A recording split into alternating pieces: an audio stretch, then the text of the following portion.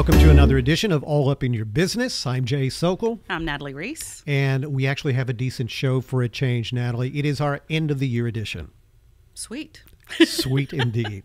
So I thought that we would talk a little bit about successes from 2019. We would look ahead to 2020 a little bit and try to cover as much ground as we could. So let's look back and talk about what you believe were successes from an economic development standpoint from 2019. You know, I think when you look at our region, so let's start there in terms of jobs and workforce and businesses that are in our community currently. You know, our local economic development corporation really focuses on three main areas. So launch, locate, and grow. So launch your business here. It may be spinning out of Texas A&M University. It may be a startup that you're working on. Currently, it could be growing an existing business, or it could be locating a new business moving into our community. So when you look back on 2019, in terms of announcements, what we've seen is roughly over 400 jobs that have been announced and roughly $63 million in new capital expenditures. So that could be equipment, it could be buildings, it could be investment in those businesses here in the region. Now, okay, so I was going to ask, that's not just College Station, but that's the region. That's the larger region. Okay. So looking in the Brazos County area, those that our EDC has been involved in, you're looking at roughly over 400 jobs. And that's substantial in our community. For sure, because so many of those rooftops will be in College Station. Correct, right? Correct. Also, I think one of our big wins this year was a new FedEx ground facility, broke ground at our College Station Business Center that's south of town. That business center, located near Pebble Creek off of Highway 6, there's currently 5 lots remaining. So we're completing out that business center. We sold a 7-acre lot to FedEx. They have just broke ground on a $10 million facility that will improve the FedEx delivery capabilities in that part of the county. So that was one of the first lot sales that we've had out there in quite a while. And it really leads us into the Midtown area in terms of new development, putting lots on the ground for new businesses, retail, commercial, office as well. And again, for people who may still be a little confused about Midtown College Station, there is a private aspect of that area and then a city-owned, a public aspect. Kind of talk about how those work together. Yeah, when we say Midtown, we're really talking about a geographic area. So if you think south of town, along Highway 6, that triangle from 6 to Fitch to Rock Prairie Road. So that's really College Station's Midtown. And so there's several hundred acres that are owned by a private developer. The city has about 600 acres. Some of that is preserved greenways and walking trails. Some of that is for new commercial, new industrial. We also have a park that's out there that will break ground in 2020, a new athletic facility, the Texas Independence Park at Midtown. The first 4 fields will begin construction shortly after the first of the year. And if the weather cooperates, hopefully we'll have some tournaments there towards the end of the year. So physically, if you go out there right now, it looks much different at the end of 2019 than it did at the beginning, right? Yeah, and I think we'll continue that trend in 2020. So when you look at there's currently, when you drive out there, you'll see Lakeway is punched through that connects Fitch all the way over to Scott and White Hospital. Scott and White Hospital is also working on an expansion that they're working on currently. You'll see new homes that are going in. That's part of the private development on Midtown. It was always planned that the residential would go first. That's typically how it works. Residential rooftops go in first, and retail follows. We were also seeing the Huntington, that's age-restricted multifamily facility that's currently under construction. So when you look at College Station a year from now, I think that's an area that is really going to change with new development on the landscape. Now, I know during this past year you have been shopping around the Midtown development to a lot of folks. Who do you feel like is expressing at least some kind of interest in what is happening there early on? You know, one of the things that we've tried to focus on at the local level and at the regional level is really focusing on those industries that make sense here in College Station. I think in the past we've taken more of a shotgun approach. You know, that of course anybody that has a business would want to be here. It makes sense, right? Because we're here. Sure. But in looking at what makes sense from our community, from our workforce standpoint, from the research efforts that are happening at Texas A&M, what are those industries, those broader categories that make sense? And you really look at it from a mobility, healthcare, sustainability standpoint, and looking at businesses in those particular industries. And we've really worked hard this last year, not only getting lots on the ground that are ready to go. Our first ones in the Midtown area are really more for corporate headquarters, so we're looking for light manufacturing in some of those areas, advanced manufacturing, and office uses as well. And that's where we're starting to see some interest. So while we're in that part of College Station, while we're talking about things sort of south, there's a whole lot going on in terms of new residential. I know you've talked in the past about Southern Point and Milliken Reserve and Mission Ranch. What is all that starting to mean for you? So, as I mentioned earlier, retail follows rooftops, right? So when you see where our residential development is occurring, you're right. It's the Texas World Speedway, the Southern Points. Pebble Creek is continuing to develop. The Greens Prairie Reserve, they're putting their first 2 phases on the ground now.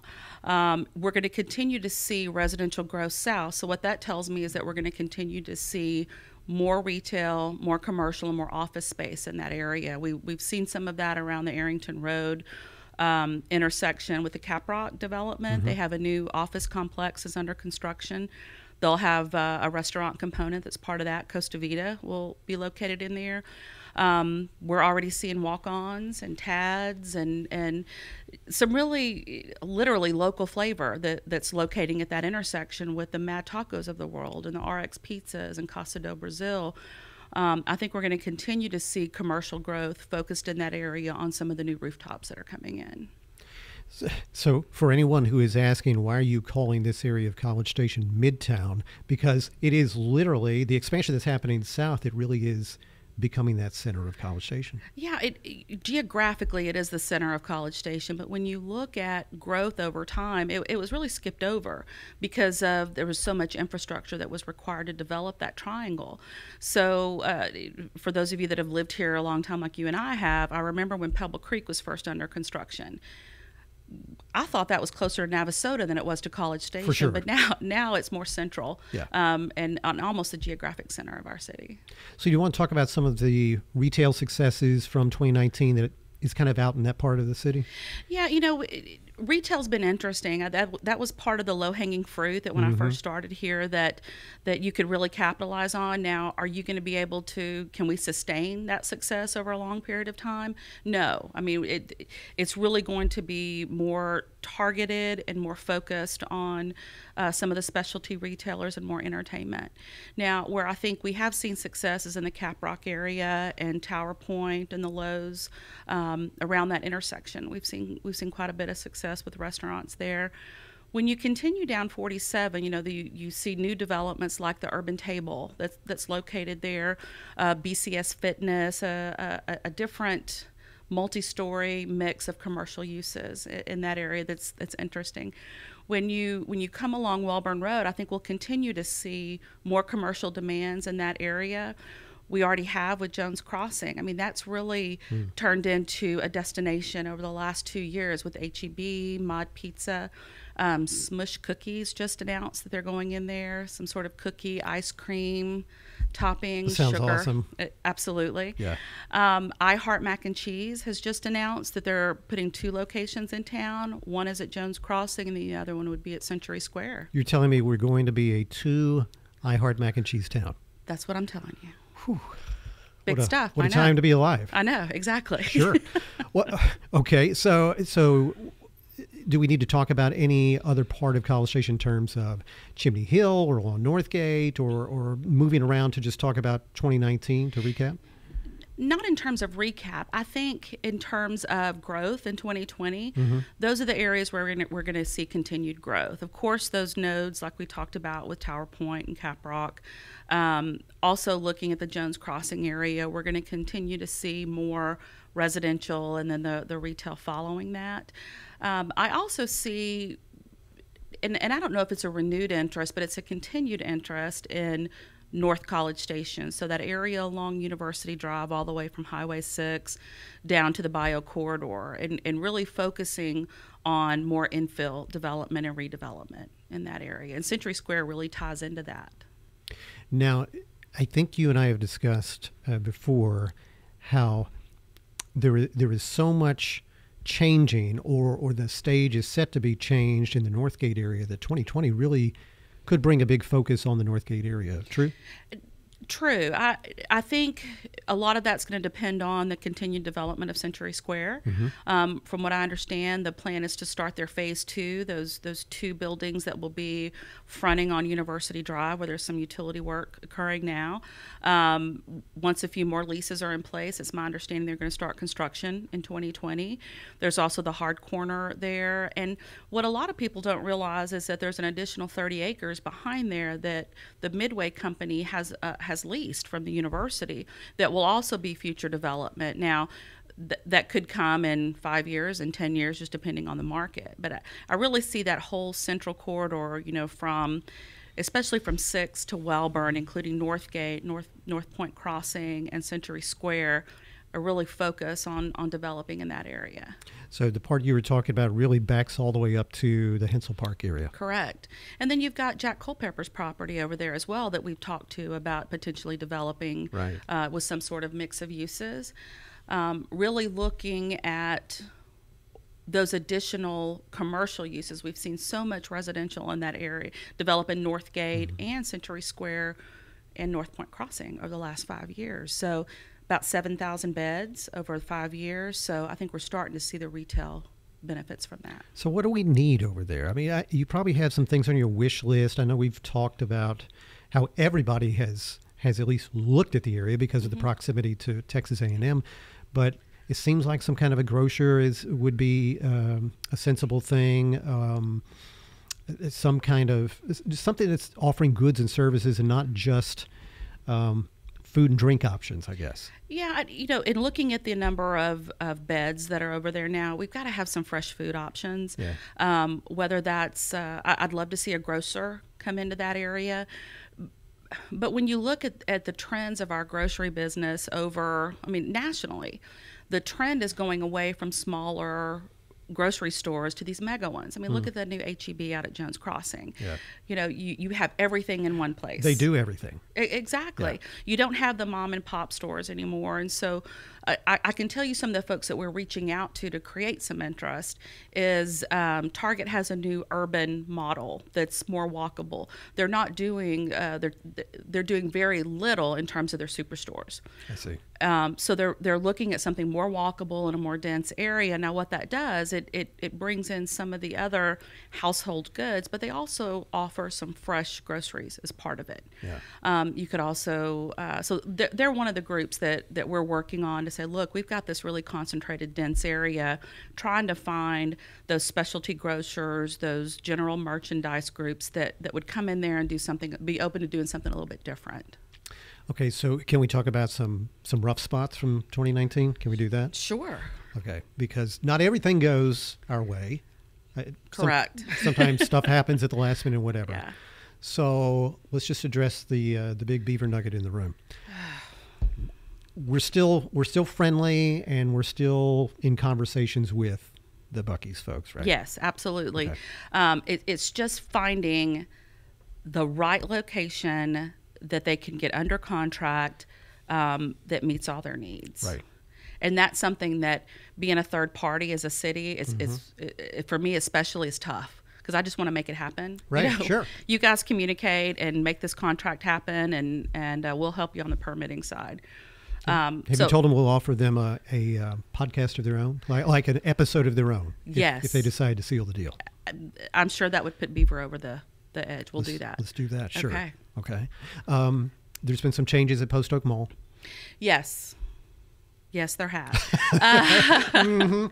Well, and again, Post Oak Mall is seeing what we're seeing nationally, right, on these larger malls, more regional malls, and seeing some of the bigger boxes. Just nationwide, these retailers don't need as much space. Yeah. Right. They're really focused on multi-channel retail delivery of goods.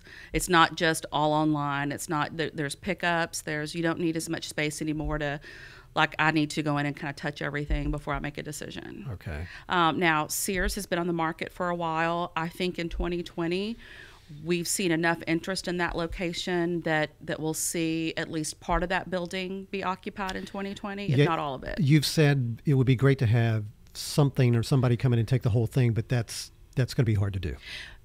When you're looking at 80,000 square feet of roughly 80,000 square feet of space, there are just a handful of retailers that would even look at something that big, be willing to take that on. So I think what's either going to make sense is from someone to take it down from a entertainment perspective, to be able to use that space for something that I would prefer to see there. But I think more likely what we're going to see is it carved up. Someone will buy it, carve it up into maybe 2 or 3 retailers. And do I remember correctly, that is a Sears-owned footprint. That is not owned by Post Oak Mall folks. Right, and that's what's unique about our mall here. Sears owns their building and their dirt. Same thing with Dillard's. They own their building and their dirt. CBL and Associates, that is the manager of the mall, they own the interior and then a couple of the outbuildings, like Bell's. So when you talk about a redevelopment, there are multiple property owners that have to participate in something like that to kind of reinvent the mall or mix the uses up. Right. Okay, so here's another curveball for you. I know that you and your office, you guys do what you do every year, and you're working to diversify the economy and bring good jobs here. But we every year tend to have some change in our elected leadership. And I know we will have 2 new faces on this city council in 2020, in early 2020. How does a change in elected leadership affect our approach to economic development, or does it not really affect you so much? No, look, it'll definitely have an effect. Our council gets together every year and puts together their focus areas that they want us to really concentrate on the next year or two as part of their overall plan and what we're going to fund and what we're not going to fund. So that will definitely impact our economic development efforts. But I will say, I think there are still some things that we all agree upon in terms of what is going to help diversify our economy, and that's really jobs and higher paying jobs. We're seeing folks like Fuji, that's in the bio corridor. They just announced an expansion with their process innovation center that will bring 100 jobs to this community on the average of about $80,000 a job.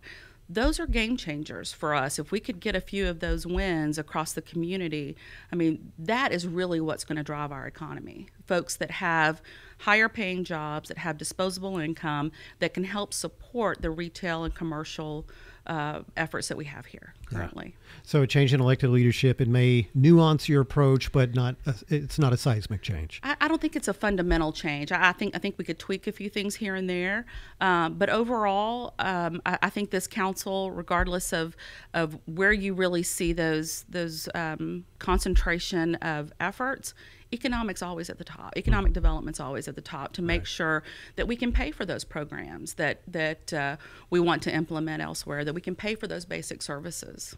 How about the way that you work and that we work with Texas A&M University when it comes to economic development? How has that evolved in 2019, and what does it look like you will be doing with A&M in 2020?